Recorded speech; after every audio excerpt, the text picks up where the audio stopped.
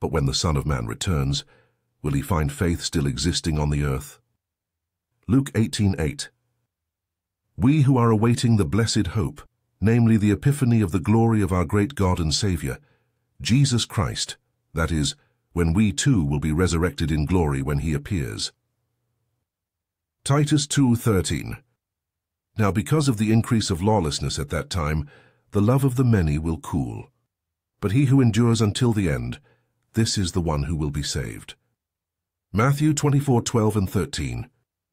This principle is especially applicable to pastor-teachers and all others who have ministries upon which others depend. For all who are running a good race in anticipation of the 3 crowns, the tribulation will very much be the time which tests the quality of that work, and no time to shrink back from doing what Jesus expects us to keep doing. But as for you, be strong and do not give up, for your work will be rewarded. 2 Chronicles 15:7. Strengthen the hands that are weak. Bolster the knees that are giving way. Say to those with anxious hearts, be strong. Don't be afraid. Behold, your God will come as an avenger. Your God will come as a rewarder. He will come and he will deliver you. Isaiah 35:3 and 4. And those among the people who have insight will teach the people who will be persecuted by sword, that is martyrdom, and flame, that is torture leading to martyrdom, and captivity, that is imprisonment, and plundering, that is confiscation of property, for some time. And when they are persecuted, they will receive a little help. Daniel 11:33 and 34. The 3rd time he said to him, Simon, son of John, do you love me? Peter was hurt because Jesus asked him the 3rd time, do you love me? He said, Lord, you know all things. You know that I love you. Jesus said, feed my sheep. John 21:17. Do heed specific divine commands and guidance. In addition to the Holy Scriptures, which provide every believer with voluminous, complete guidance for living the Christian life, during the tribulation there will be specific prohibitions and directives to meet some of its unique circumstances, and paying close heed to these commands, and this guidance will be critical for our spiritual safety. Some of these instructions are no doubt not known at present. We can expect, for example, that in the direction of their worldwide evangelical ministry, Moses and Elijah will have much to say to all believers for our benefit. Some of these tribulation-specific instructions we already know about from Scripture, even if their precise circumstances have not yet been completely revealed. Perhaps the most obvious of these is the prohibition against taking the mark or name of the beast, Revelation 14:9 through 11. While we do not know as yet of what precisely this will consist, the Bible is so very precise and insistent about the fact that taking this mark or name will result in condemnation that there can be no question or doubt about the need to be equally adamant in our refusal to do so. Given the importance of this specific command, we have devoted a separate point to it. There are, however, others, notably the command to flee Babylon. Responding correctly to this command will require careful attention to God's timing, refraining on the one hand from exiting Babylon before the appropriate time for believers living here during the tribulation, yet not hesitating to depart immediately once the command is given. There is a right time for everything, and getting that timing right through heeding God's specific directives in a precise fashion will never be more important than during the tribulation. To everything there is a season, and a time to every purpose under the heaven. Ecclesiastes 3:1.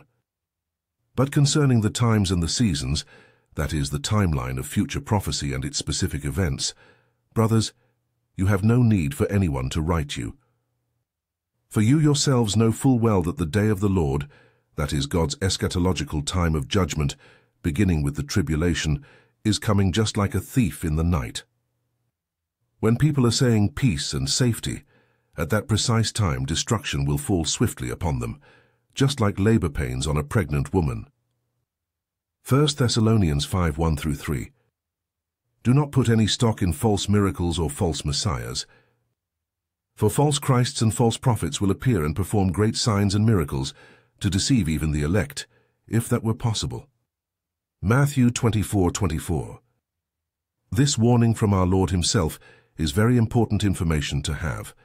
Otherwise, not only would there be the danger, for those who are not adequately versed in Scripture, of mistaking Antichrist for Christ, but even believers who do recognize that the beast is the Antichrist and that his prophet is the false prophet, might potentially be led astray by someone else claiming to be Christ or a prophet.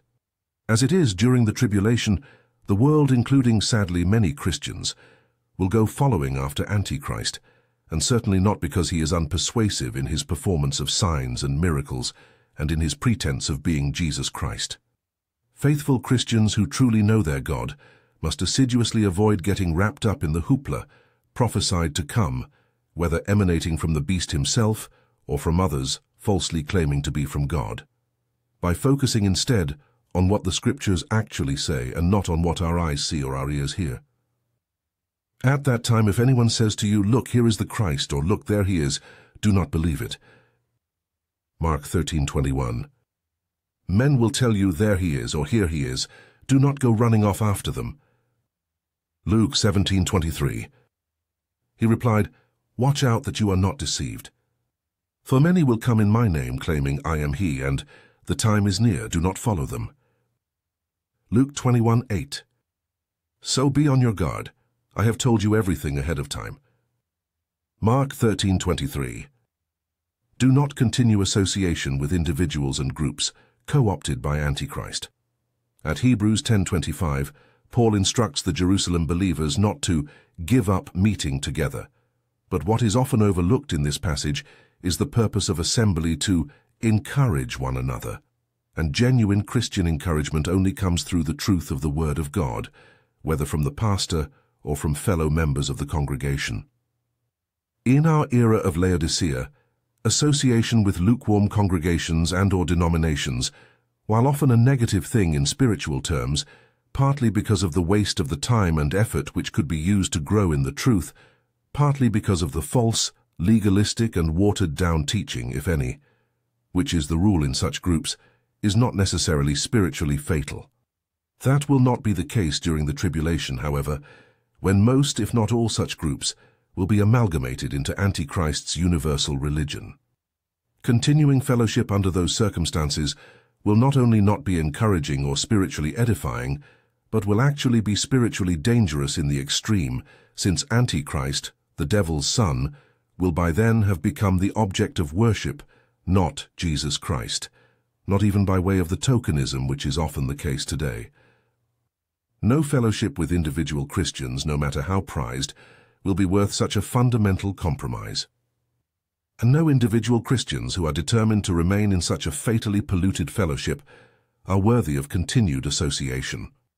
All one can expect from failing to part company with organized Christian religion during the tribulation is heartbreak, compromise, and extreme spiritual danger. For many, the prospect of shunning and ostracism will no doubt be hard to bear, but in truth, it will be a badge of honor and a true service to Jesus Christ. Therefore Jesus too, in order that he might sanctify the people through his own blood, that is, his death on the cross, suffered outside the gate, that is, separated from fellowship. So then let us go out to him outside of the camp, that is, likewise choosing God over the world, bearing his reproach. For we do not have here on earth a city which is meant to be lasting. Rather, we are eagerly looking forward to the city that is destined to come, that is, the New Jerusalem. Hebrews 13:12-14.